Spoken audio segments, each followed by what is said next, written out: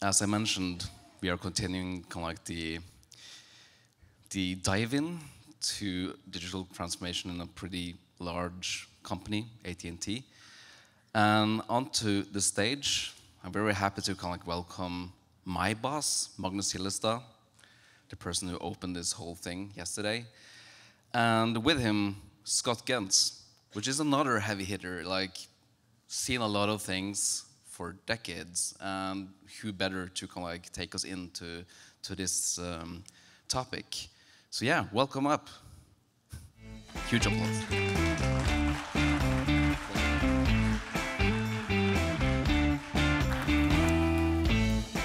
Thank you, Knut, and thank you, Samira, for a great talk and for showing everyone what you're building at AT&T. And thank you, Scott, for being here. Yeah, well, great to be here. Yeah, we've been looking forward to this, and we've been actually chatting about this. We met about a year ago and started talking about not only the technologies, but also how you get it done. And this chat is called an executive fireside chat. Maybe it's a bit uninspirational, but I think the purpose is to talk about how do you get there, not what you're building. And there's no better use case to talk about that in such a big company like AT&T. I remember when you contacted us about a year ago, the first thing I thought was like, oh, AT&T, that's gonna take a lot of time. Do they even want to do this? I remember that. There was immediate intrepidation with tackling, and yes, yeah, I remember that. But then I remember meeting you, and it was clear already then that you knew exactly what you wanted, and you were destined to make that change at AT&T. How did you get to that insight?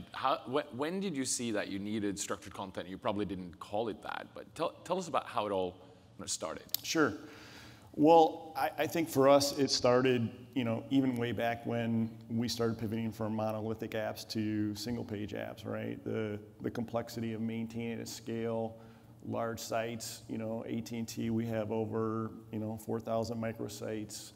We have product teams. We have marketing teams. We have content that's shared across all these different channels. So to do that at scale, right, our pivot started even way back when we started decoupling and breaking down these huge monolithic apps into smaller SPAs. And we realized that we had to start breaking apart our platforms and making them more flexible and easy to use and easy to build, right? So, and I think about that time, it wasn't too long afterwards where microservices started coming about, where we're decoupling and creating more, fine-grained APIs, right? So the UI space follows a little bit, behind the back-end technologies, and eventually we realized, hey, these same principles apply at the front end. We have to start decoupling. We have to start breaking things down. And we got to a point where we realized that content was a very key ingredient to that we had to treat content in a way that we were treating our UI development and break it into these more smaller pieces and put more structure so we have the flexibility to do great things with it. Was this something you spoke about across teams within AT&T, or was this mainly engineering sitting thinking these tools don't work for what people expect us to do? I think there was a lot of pain points across all the areas, right? I think from a technology perspective, obviously performance, with these large headful applications, not performing well on the web. I'm not too, we're not too proud to admit that at one point our .com site was extremely slow 3-4 years ago. There was a lot of headful applications in there. Even today, we have over 80 third-party libraries running on .com. So to build sites that can adapt quickly and be performant was a key concern. But we also had pain points with, and I think Samir was talking about that, the handoffs between CX to UX to UI, right? It's a very long, lengthy, desegregated process. So we knew that we had to unify. We had to change our thinking around how we tackle development and content. So all those things started to come together, and we realized that we had to look at it more holistically. So, and you were early, and I think a lot of companies that are there right now. And I think a lot of them see talks like Samira's talks and think, I want that. But realizing it and starting to realizing it within engineering, maybe see the pain points in marketing, but then to get there and to move such a big organization like AT&T. But I think the same must be true for a lot of other, especially incumbents, I think more so than new fast-growing companies. Where did you start? How did you, I think organizationally, not technologically, but where did you start approaching this problem and start to figure out the path to actually get to that transformation? Right.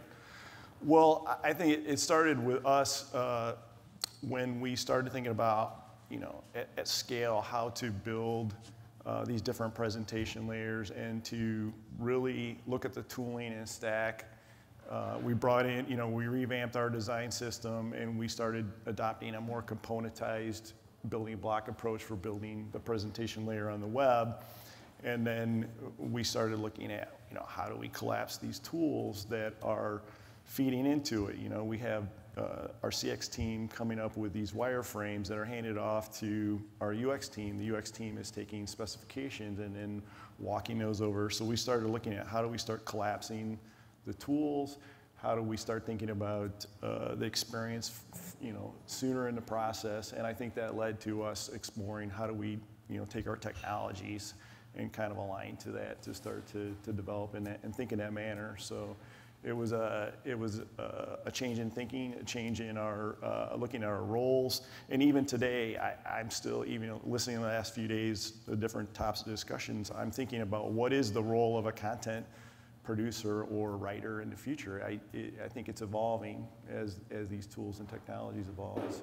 Yeah, I think we're going to see changes in the organization. And thinking about organization there, because you saw the needs, you saw how you can start taking these approaches, again, on the technology engineering side. Did you go out because this initiative came from engineering, seeing the pain points other places, yep. right? Did you go out and make a roadmap and start to convince people with maybe not the word structured content, but kind of similar kind of thoughts and paint it out like a 2-year roadmap and started to make business case for executives and see who was on board and not? Or how did you get it moving? Yeah, I think initially it was, we looked at our objectives with our experiences. I think, Samir kind of touched on this. Like in the past, digital was all about online. Today, I think that's evolving where digital is anywhere, right? How do we take the customer experience to the customer where they're at in their journey, whether they're talking to a virtual chatbot or they're online or they're walking into a brick and mortar store, right? So we started thinking about the customer journey and how we wanted to tailor the experience. And then we started looking at how do we make our experience consistent for the customer, because our customer experience is our brand. It used to be, our icon is our brand. Now it's our customer experience. Our digital experience is our brand to our customer. And customers want familiarity with their brand, right? They want to be able to come back. They want to know that we know about them in a way that they can feel like that we're listening to their intent, whether it's purchasing something or solving a problem or learning about something online or through a store or through a chat agent. So that kind of changed our mindset of how we tackle and think about our platforms. Does that mean the brand team was someone whose ear you got early when you were talking about the benefits? Did you have certain teams inside AT&T, other peers that you went to that supported you in kind of changing up all these things? And you not only came from a big vendor, you came from like the old monolithic market leader, right? Right, so right. You kind of had state-of-the-art technology. Right. Who did you get support from? Well, we just because my organization, we work closely with the brand team. So yes, we partner very closely with the brand team, and our marketing teams do a lot of, experimentation. So they're a very good partner to try out the hardest use cases, right? Because they're introducing so much differentiation in our online experiences. They're actually, I joke about it, but they're breaking our design system all the time, right? They're pushing the envelope of how to present content in a way that differentiates it, that can be customized contextually to their customer. So we definitely engage with those teams because they brought us the hardest use cases. They brought us the things that we needed. They had the most complex challenges to them, and we knew we had to tackle those earlier on in the process. And how did you go about the business side? Because some of these systems cost money, but most of all these processes cost a lot of money. And there are huge teams working on developing and iterating, and you already had significant resources inside AT&T, which is not true for a lot of companies don't have that, so they need to argue for establishing it. But how did you go about expressing the business value and expressing the benefits that you would get out of moving there? Did you paint that early on, or was it just so much pain that it was a general acknowledgement of moving that way? Well, I think it was well known, the pain points that we were looking at. Like, how do we get to the market faster? How can we reduce the amount of content that we have to maintain in multiple places? Like, we could tell that, you know, a customer was coming online, they would see one offer, and then they would come into a different channel, and maybe that offer wasn't quite, you know, contextually aligned with the other channel. So we knew that was because we were, you know, authoring and maintaining content in multiple places. So we knew there was problems that right away that would help us to, you know, improve our consistency experience-wise, and also be able to get to market faster and be able to adapt to our marketing needs and be able to get things out quicker. So I think those are the drivers that help us to move where we were and align the other team stakeholders with the business value of what we were trying to accomplish. So were you able to take those and put them into metrics and actually calculate them over to money? I mean, that's part of the ongoing challenge with this is like, how do we measure? Like, we can't manage what we can't measure. So how do we measure what we're doing? And we're still evolving in that regard. So even with our content, how do we measure, you know, for example, with UX and marketing, with all these differentiations of layouts and themes, how do we quantify that? How do we look at the return on investment on what we're doing? Are we innovating and not really gaining any value out of that? So one of the things that structured content is allowing us to do is to be able to tag metadata to our content so that we can track and measure a customer's interaction with that content and be able to associate intent with what they're seeing and what they're interacting with. So that's a very exciting area for us to be able to leverage that, to be able to measure and quantify what we're doing. But there's no like couple of simple metrics or things that trickle down to actually business. This is what we often see. It's hard. There's not a couple of numbers that your executives again say, okay, if this is what you could promise me you deliver, well, obviously, then you can go ahead, Scott. Obviously they're looking at click-through rates and conversion, and those things are important. But also our customers, are they satisfied? Are they finding relevant content quickly? Are they being engaged with the intent that they're desiring when they interact with us? So yeah, I mean, it's difficult to boil it down to a couple simple metrics. How about risk? There is risk in doing this. You're putting in a lot of the technology is inherently very young, and there are few being early moving into this. There are a lot of people who have done it already, but there are a lot of people who haven't. And I speak to many customers who either themselves or there are a lot of people that are skeptical in the organization because they see the risk. Could we improve a little bit what we have? Because it's painful, but yeah, we know what it is. And we all hear about this blowout IT projects that spiral out and doesn't deliver good results. What were the typical, were there discussions inside AT&T then, like the major risk, and how did you handle that part?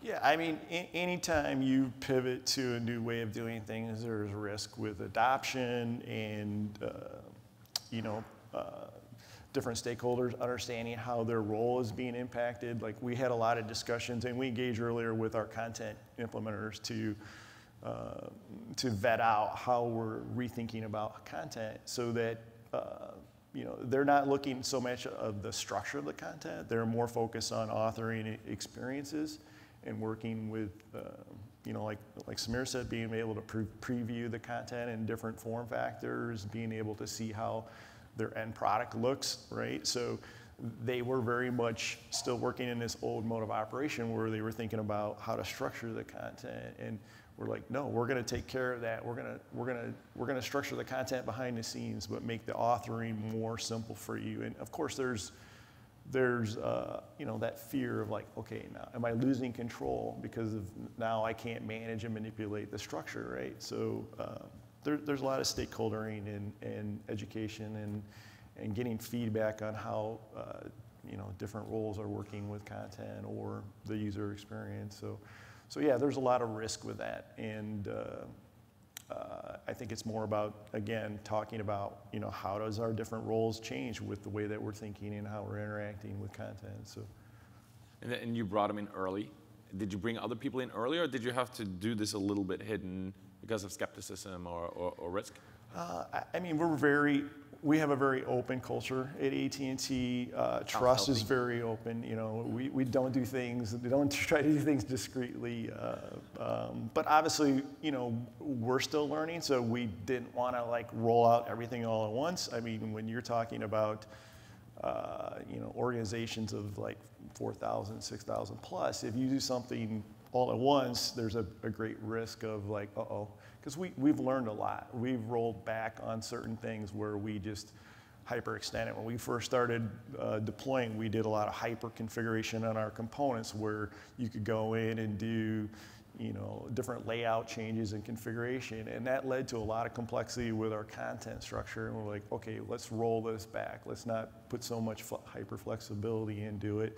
Let's think about content variants. Let's think about how we can use metadata to drive decisioning around what to show, you know, and those are just painful lessons that we thankfully did at smaller scale instead of going all in at larger scale.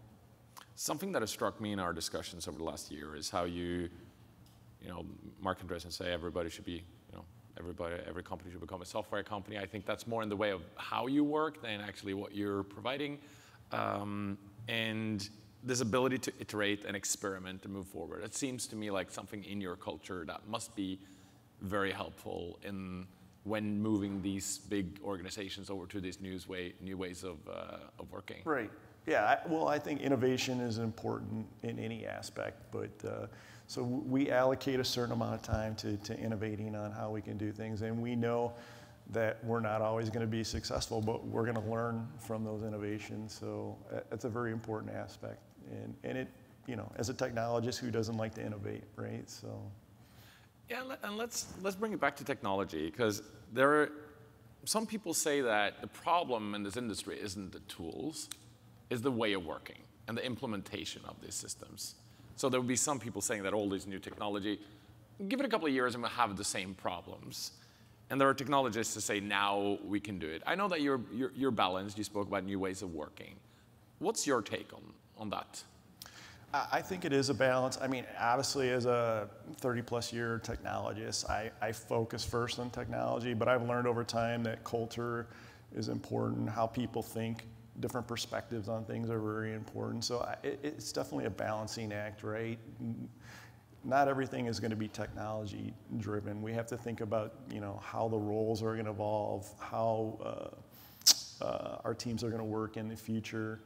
I think there's going to be a continued evolution of how we work and how we build things, and it's exciting. And but we can't get caught up in technology. I think sometimes we put these blinders on and we want to solve everything with a technology solution. But sometimes it's good to step back and look at things holistically. And one of the things I liked in Carrie's book, where she talked about using domain-driven design to think about how to tackle a problem, and we're really latched on to that. Like, we've even extended that using like behavior-driven design when we think about modeling content and user experiences, because now we're not just thinking about, you know, like Simon was saying yesterday, where you have you're just dropping a piece of content into a template.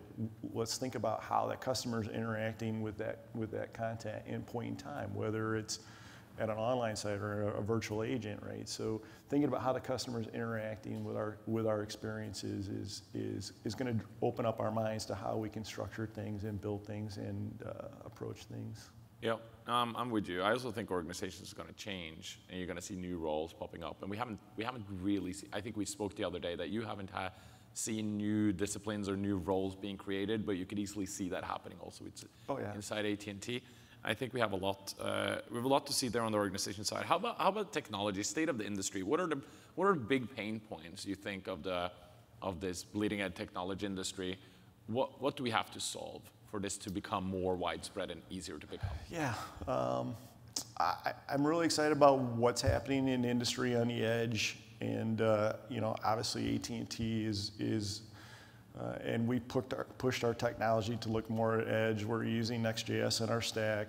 We look at content and present experience as just not static. There's more dynamic. So as we look at and think about personalization, we're thinking about how do we use AI and ML to drive models that can interpret how customers are interacting with our experiences and our content, and then use that to come up with models that will actually train and maybe at some point in time recommend content variants to our customers. So those are things that are changing the way that we're thinking about our technology and how to drive things to the edge and leverage the great things that are happening there. Yeah. Edge and AI and personalization. I know you're preoccupied with that, and I think this whole structured content topic brings it in, bringing in metadata and just enabling machines to do the job for us will take us there. But we do have a long way to go. I wanted to finish off with a couple of rapid, two things. So, what were the two main objections from people that were not supportive of your plans, and how did you get around them? I think, there was some, concerns about okay, we're bringing in structured content. Does that mean we're going to be less flexible in how we design our experiences? Are we going to have more of a rigid thinking around, and our designers and our user experience folks, they desire a lot of flexibility with how they, present things and experiences. So I think whenever you see the word structured, it doesn't always translate to flexibility, right? So I think those were some of the things that we ran into for sure. How about for someone watching this at a company dreaming about moving the company in that direction, seeing the light of structured content? What are two things you'll recommend them to do as they think about starting on that journey? I wish that we had done more domain and behavior-driven modeling. It's hard to think of all the different use cases, but as we evolved, then we started thinking about, I'll give you an example with, we do point-in-time activation offers, right, for our customers, whether it's a retention offer or an upsell, cross-sell. We were looking at it from a point of online, and then we started talking to our virtual chat teams, and they were using Google Dialogflow, right? And then we're like, oh, why couldn't we take this concept of an offer and use it within this intent model, right? So then we're like, whoa, that definitely changes the way that we're going to structure our offer. So then we went back to our offer structure and the content, and we started thinking it with the context of how we could show an offer in a chat. So I think taking a step back and looking at all the different use cases would be very helpful for the folks that are starting down this journey. How do you know the balance of that? Because some things you probably have to iterate on as you move forward, but how do you know when you spend too much time versus too little time going into this model and try to make it perfect? I mean, you try to future-proof yourself. I think, I always use the rule of three. If we've got 3 different layers, or we've got 3 different processes, if we've got more than 3 of anything, we're probably boxing ourselves in. But we try to future-proof ourselves to some degree. We created separate models that we can maneuver and manipulate and evolve. There's always those things that you can't foresee, and it's hard to cover all the use cases So be thoughtful, model the domain, think about the content models, think about what you want to do, make sure you have flexibility to iterate. That's one. Do you have another good advice for people embarking on this journey? You know,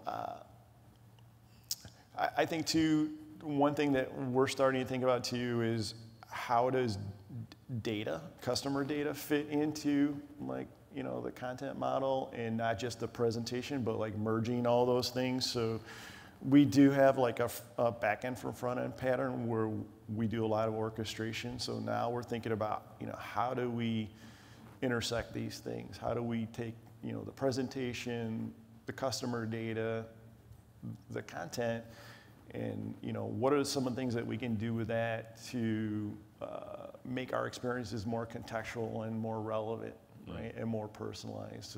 So start thinking about those things. How do you intersect all those different, you know, data points?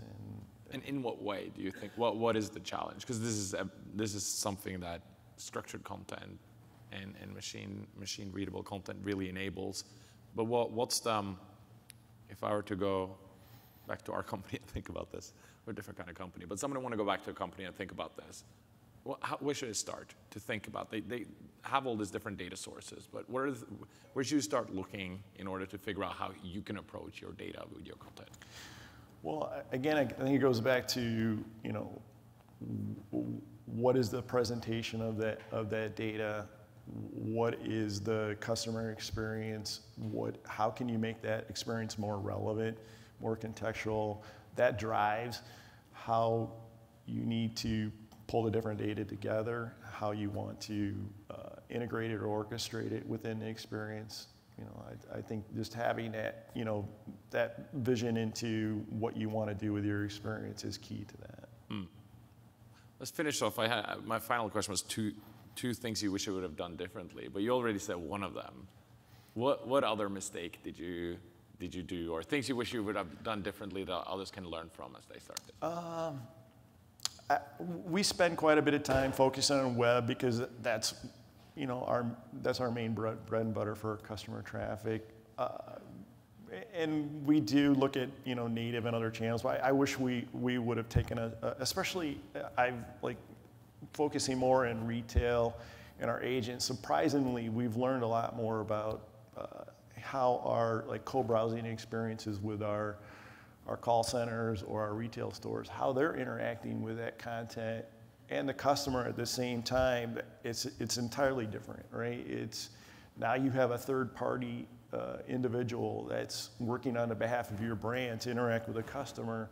So looking at their problems, their challenges of trying to disseminate what the customer wants and what the knowledge that they're getting from these various systems has kind of opened our eyes to, you know, nuances of how we structure content and data to support what they're doing. So I think, you know, look at all your different channels, not just get hyper-focused on, you know, web, although web is, you know.